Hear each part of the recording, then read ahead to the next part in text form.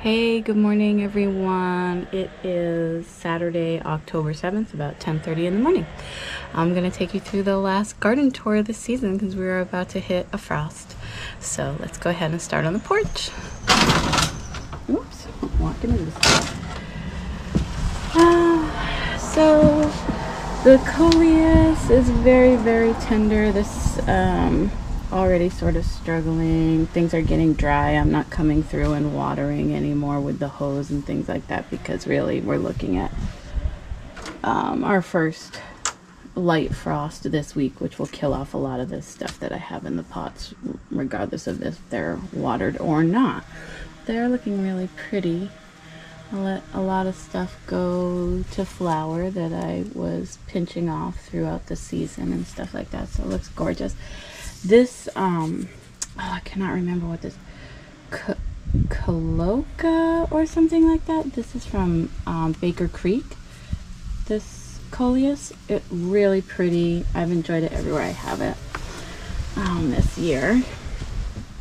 It's a little windy. I hope that doesn't make too much of a problem for everyone, but again, up here you got things that are a little dried out. The impatiens, those gotta go. Anyways, the coleus that's in these pots in the front. These mums that I got, they need to get pinched back and planted up, so these will go in the pots with where I have the coleus and things like that aren't gonna make it through the frost. And so what I'll do with these, because these are slightly frost tender, I will just push them back more towards the house overnight, which will keep them nice and warm enough when we start to get those light frosts. Hanging baskets are still doing really nice. Petunias actually can handle a light frost. I haven't decided if I want to take them down right now or not. I am going to be doing some garden work today, especially in the back, taking down stuff in the kitchen garden. But I haven't quite decided if I want to take the hanging baskets down yet. These baskets here with the creeping Jenny and the fuchsia are really just starting to look nice. It's crazy because both of these plants, well, the creeping Jenny actually will handle a frost okay. And I think it even gets like a little bit of fall color. That is like perennial here. If I put it in the ground, it would just take over as a ground cover and be a little bit invasive, so I don't use it that way. But the fuchsia, let's get up closer on the fuchsia here so you guys can see. Yeah, so those fuchsia will not survive a frost. They won't even survive a light frost at all. All the impatiens will fall back. The coleus, again, that I have down here, all these, like I said, I haven't watered any of this stuff. Even though we've had a ton of rain, it's also been very windy, so anything in the pots is fairly dried out right now. And I'm not putting any more effort into them so this past week, so I'll probably end up emptying out these front pots, the porch pots here at least, if not also the hanging baskets. Not these, because they look pretty. I'll wait till the frost comes and actually kills those ones back, because I've waited so long for them to look so pretty. All the hostas are doing fine. Everything in here, you know, is spent. And these are actually some ferns that I bought originally for the hanging baskets, and Lily, my daughter, stuck these in the ground. They've done great. I don't know if they'll come back. I don't know what kind of ferns they are. They're just some generic ferns that I got at Walmart for the hanging baskets. But they look nice. These are some ostrich fern here. I don't know if that's gonna take or not. I had a second one back here. You can kind of see the remnants of it, and it didn't make it. I don't know if it'll come back next year or not. All of the oh my gosh, no, I'm not gonna be able to think of what these are. And they're such basic plants. When it comes to me, I'll talk more about them. But the ones that I have in the ground here, everything is done. Yeah, here we go, foxglove. There we go. I just needed to see a flower. All of these foxglove are doing great. Some have bloomed. As you can see some here. So these are the Camelot mix. So they're meant to bloom first year. But I got them in the ground so late that a lot of them didn't really get the opportunity. But they've all survived and thrived really well. So I think we should have a nice show of these in the late spring next year. Still gotta get out here and pull stuff up with the cement. The kids are cleaning out the basement, so there's a bunch of junk over here, so we won't go down that way.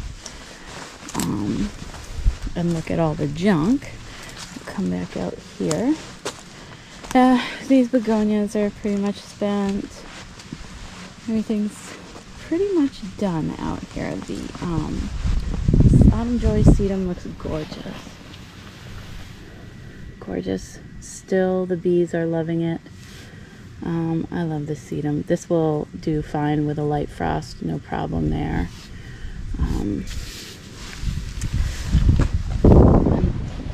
This side as well. This one's much bigger, but I think it's just the difference in sunlight. This just gets maybe an hour more sunlight than that side does. I think that really just makes a difference on that. Tons of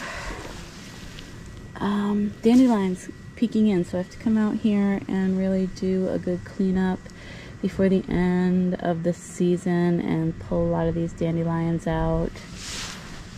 I also have some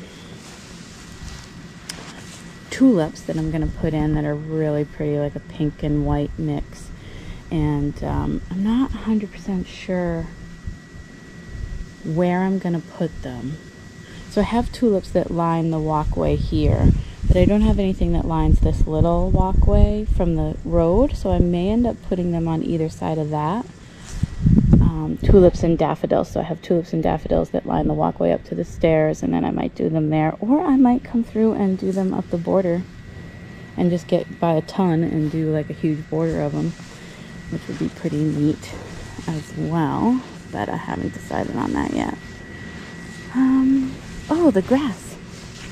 Oh yeah, look at all the dandelions popping up in here. They're everywhere. So that cardboard, I could have put even more cardboard down than I did. But yeah, this grass, if anybody knows what this is, like I said, this is something that I got at a plant sale.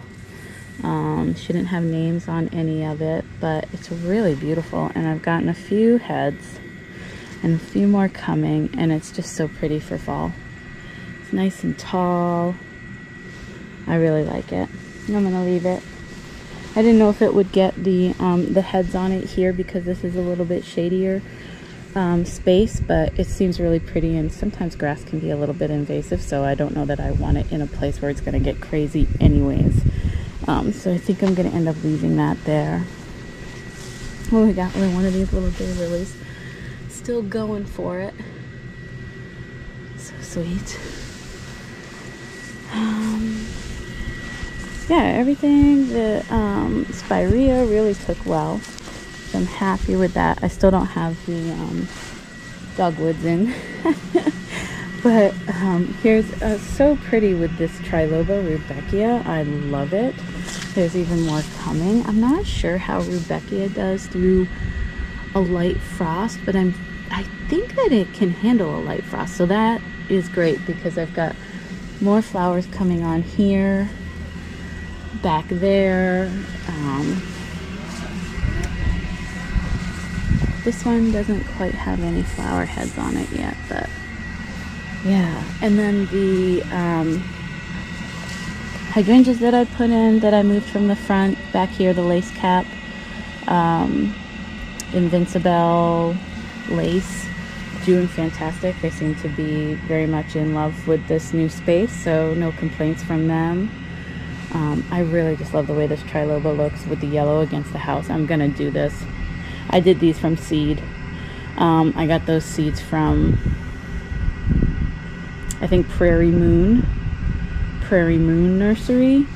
And I think I got like 1,000 of them or something. So easily can fill this up with that, with the triloba next year. I love it. I love it against the house. I love the breeziness of it. The cats sit in the window here and watch all the bees and hummingbirds and everything, and butterflies that come to sit on them, and they just love it. So it's a winner all around. Dogwoods still sitting in their pots. Hose still sitting on the ground. Okay, let's see. So, ooh, I gotta get out here and pick this cherry tomato. Wow, a lot of rot on there. So basically, I've already come through and cut some stuff back. You can see the tomatoes along that back cattle panel. I basically stripped them of everything that wasn't necessary and just left the fruit so that that can start to ripen up. There's still a ton of fruit on here, so I didn't want to just pull them out. Tomatoes have done best in the ground, so I have some ideas for next year that I want to do, and I'll probably talk to you guys about that in a few minutes. But I also got the hollyhocks out. They were falling down, so those got kind of cut in half, tossed over into the pile over there. William, my son, came through and cut back a lot of these trees up as high as he could. I really want to get them out of here so I can get this bed started next year. I don't know if we're going to get to that this fall or not. Cucumbers, these are, I thought these were the Chicago pickling, but now I'm pretty sure they're actually the salt and pepper. Salt and pepper from Fruition Seeds. Still got lots of little cukes coming, and then some that I missed, or like this one is stuck behind the kennel. So that actually is getting really close to being pickable, and so that the seeds could be saved. So I just left it, and this one too. This one's not quite as far along, but it should do fine. So I can use that to save seeds for next year. I had some snapdragons that I stuck in the ground over here, and I've had them sort of blooming sporadically here over the past month or so. They're so pretty. I really like them. Next year I want to make sure that I do a better job of getting this area in between the two ends of the hollyhocks planted with flowers. I tried to do this is actually a leftover of it, but this is I think it's Sunray from Burpee, and it's a small branching sunflower. I had those in here from seed all through here, and only the one actually ended coming up. And so I did stick some snapdragons, like I said, in here, but this is not really the best place for snapdragons, so it's been very sporadic, the bloom, because they just get blocked a lot from the sun, and then with the growth of the hollyhocks and the cucumbers are just very there's a lot going on with the hollyhocks and the cucumbers. I do have some, like a lily in here as well, like a lily bulb that got stuck in here this year. So we'll see that come up next year. And I can't remember even what color it is anymore. I go to Walmart, and they have like markdowns on all of their little packages of bulbs, and I just buy stuff. It's like, oh, that's $1. Okay, I need 3 of them, and then I end up sticking them in the ground wherever, or starting them in pots, and I am sometimes very bad about marking things, so I don't remember. I never remember what anything is, but I do try to save the actual like picture tag. So I have a whole bag of picture tags for bulbs and things like that, and then when it comes up I can go in the house and just like go through that and see which is which. Speaking of bulbs from Walmart, this is a dahlia that I got from Walmart, big orange, and this is the one that I did get one bloom off of wicked early in the season, and it was pretty. It was like this. It was much bigger actually, but then it took all season for this to bloom again. So now it's blooming, right? We're about to have frost and it's got some blooms on it. Dahlias, a lot of dahlias are late, so it's not unusual, but I really thought they were going to be faster considering I got one. And then this one here is also putting on a little bit of bloom. Little hydrangeas up here look beautiful. I'm really happy. Planters on the porch are kind of in the same situation as the planters out front. Especially, I mean, these sweet potato vines are such crybabies about water, but you can see even the petunias are like, yeah, we need water. Probably beyond what will actually bring them back. So I'm gonna go ahead and empty these out, clean those up. The dahlias, all in all, are doing really well. The Cornell Bronze, tons of blooms. I've gotten tons of blooms off of these. This Star Child has started to fall down, but it's been absolutely amazing. Absolutely amazing. Even so, if I'm gonna try and save the tubers from this plant, which, as vigorous as this plant has been, I can only imagine that has created a mass of tubers. So if I have enough of them, I may try saving, you know, a few clumps in different ways, because I've never had any success overwintering tubers. So I may try a few different ways to see if I can at least get one clump, because this is just one tuber from Swan Island dahlia, just one actual tuber, not a clump, just one. So, and it's been absolutely gorgeous and just gave all season long, and I love it. It's really beautiful. So I'm gonna do my best on that. These little zinnias are so cute. They're so sweet. Tons of pretty little colors in here. Really like this with the darker orange in the middle. They've just finally made their growth here. They took so long in these grow bags, but they're finally here just in time to get frozen. And then these are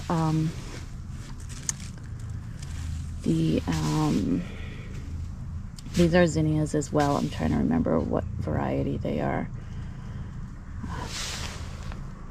I want to say like Infusion, but that's not it, but I'm pretty sure it starts with an I. All the other zinnias are doing great. Everything has gotten super tall and is really starting to, like, especially with all the rain we've had, just start to fall over. The kitchen garden is pretty much toasted. So you can see, like, yeah, we've had a ton of rain. The ground is mushy, but then, like I said, it's also been windy, so the pots are not really holding on to the water very well. But everything else here, like, I'm gonna come in, I'll probably leave most of the zinnias up until frost comes, which could be any time now. We are definitely getting down into the 30s most nights, 40s, 30s. So any day I could wake up and have a frost that'll kill pretty much everything in this garden. I have these cucumbers are done. The cucumbers are starting to get a little bit of like mold, you know, powdery mildew. So, and I don't know exactly what this like yellow spotting is, but just death, you know, they've run their course. And I'm leaving this one up because it does have a few cukes coming on it, but I don't know if they'll produce into anything or not. But these ones have been cut back, just not fully taken out. And this is another tomato that I cut back, basically down to just the fruit. And coming out here every day and picking them as soon as they start to turn. So after I'm done making this video, I'll pick this one, bringing them in the house, letting them ripen up, getting them in the freezer, And then once I have enough gallon bags, I take them and do a sauce or freeze or can them whole or whatever I'm going to do with them. With the larger tomatoes, like these terracottas have been fantastic. I'm super happy with these. I'll probably grow them again next year. I don't see any reason not to, and they're fantastic. I roast them up with some garlic and onion and peel them out and then make tomato soup with that, and it's been a huge hit in the house. So I'll probably end up growing those again next year. Of course, I always say that about tomatoes, and then I see some other variety that I'm like, oh my god, I need to try that. And so, and then I end up going, you know, like, well, I could only grow so many varieties, I only have so much space, and so we'll see if that one gets picked, but I think it probably will. I've really enjoyed the flavor of it, and everybody has. The summer squash, so this is the green squash, the zucchini. This is also starting to get the powdery mildew, pretty bad everywhere, and these are done. I just picked actually one decent sized zucchini off of this plant 2 days ago, and it's done. There's nothing left on it. That's going to get pulled out. The cosmos, oh my gosh, the cosmos, look at this. I'm torn about whether or not I should leave them up. They look, I mean, the flowers are gorgeous.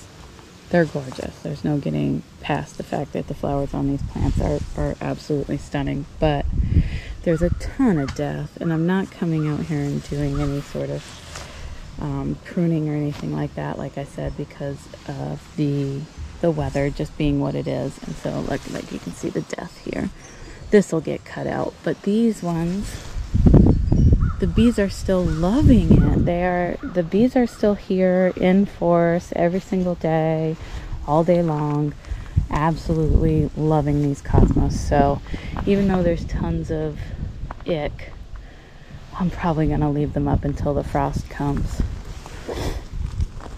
Same thing with the zinnias. These are the queen lime mix. Those will stay up. I've got some really beautiful sunflowers. These, I believe, are one of the Pro Cut series. Maybe the Pro Cut Bicolor? Not 100%. I planted like, I don't know, probably about 10 different types of Pro Cut sunflowers through the season, so I'm not sure exactly with that. And also, I have to say, what is really putting on a show here at the end of the year is the nasturtiums. And so I left a ton of nasturtiums in that had volunteered from last year. And so everything, I mean, the nasturtiums are just, this peach melba nasturtium that's growing in this bed, on the other side of this bed, it's all the way over here. It's all the way over into this bed. It's climbed all through this tomato plant, all up here, all through this tomato plant. It's massive. It's gorgeous. It's stunning. I mean, and the way it sort of mingles in with the other colors. This color, oh my gosh. It's really just, this one, I'm not sure what this one is. This is not the peach melba. This is a one that I planted last year. You can see the peach melba has the orange streaking. It's also absolutely stunning, and it's just, it really is breathtaking. Let's see when we get around the corner here, and we can see, look at this nasturtium. And I was kind of like, oh, I don't know what's gonna happen with the nasturtiums this year. They were so stunning last year, and it's just, and it's growing out of the bed. It's stunning. It's really beautiful. I'm super happy with it. I'm gonna leave those until the frost comes. And then this one is I think it definitely is the Purple Emperor, but I thought that the Purple Emperor was going to be a much larger variety, and you can see how small these leaves are. But this has spread so much too, way into the back here. And it's gorgeous. It goes through a few different color stages. So it starts out this deep, bloody sort of red and comes to this more muted antique-y red shades, and then ages into this purpley shades. Really gorgeous. Really gorgeous. Loving it. So anyways, so here's something that I kind of want to share with you guys. I am thinking about reformatting the shape of the kitchen garden. So the tomatoes did so much better in the ground, really, than they did in the beds. I mean, I had a few plants that really thrived in the beds, but for the most part, the tomatoes were not as strong in the beds as they were in the ground over here on the cattle panel. But I don't have space in here to like put tomatoes directly in the ground. So something I was thinking about is these beds, these lifetime beds. So I'm going to have to come in and reset these anyways, because they're starting to, like the dirt is just starting to shift a little bit. And it's super easy. They just like interlock with each other. You know, it's not a big issue or anything like that. I just come push the dirt up after I get the beds cleared out, push the dirt up and lock them back together. But they actually are stackable too high, and I have 12 of them. So I have, you know, 3 making a corner for the 4 corners of the garden, and then the arches. And one thing I was thinking about was making the beds where the arches are in 2. So maybe taking like that bed from there and putting it on top of this bed, and then having a 2 high bed and a 1 bed and a 1 high bed next to it. Maybe still on that side, or maybe more interior, like right here. And doing that for all 4 corners, and then doing in-ground beds in between. So where these beds are, that I would be sort of taking this bed up, moving it on top of this one, and the same, taking that bed up, moving it on top of that one. So then this space in between here, maybe creating some in-ground beds there in some way. So a lot of it obviously will already be, you know, the grass will be killed off a lot, because I did, you know, heavy cardboard and branches and all kinds of stuff like that in these beds last year. So now there'll be 2 seasons, and it'll just really be these areas where I will have to kind of kill stuff off. And then I can put the cattle panels here and here. And so it still keeps sort of like the square shape of the garden, but it does take away my ability to walk in and out of the garden right here. But if I, like those cattle panels, I think they're only 8 feet. So I would actually, if I wanted to, I could have a little space like on this side of the cattle panel, this side of the cattle panel, or, you know, just move it very close to one of the beds. I don't know. I haven't decided yet, but I'm thinking about it. And then having something deeper here, at least a few beds that are a little bit deeper, a little bit higher, to be more comfortable on my back. But yeah, so that's all I'm thinking about. That's where I'm at. I'm going to come through, now that we have the video made here, I'm going to come through and start working on cleaning everything up. And I'll probably make another short little video just to show you guys what it looks like cleaned up. And then of course there's still tons of work to be done. I'm going to be planting garlic. I'm going to be planting more tulips, more daffodils. I want to definitely get a lot more of that cement pulled up over there and everything like that. So I still have a good month and a half of time where I could be out here working. So yeah, so I'll come back and do a short of what it looks like with everything pulled down, and then we'll talk about the rest of my projects for the year and then what we're gonna do this winter. All right, thanks to my family. I love you guys so much. I know that I haven't been on here in a few weeks, and I love you and I miss you. And to everyone else, thank you for being here. I appreciate you. Bye.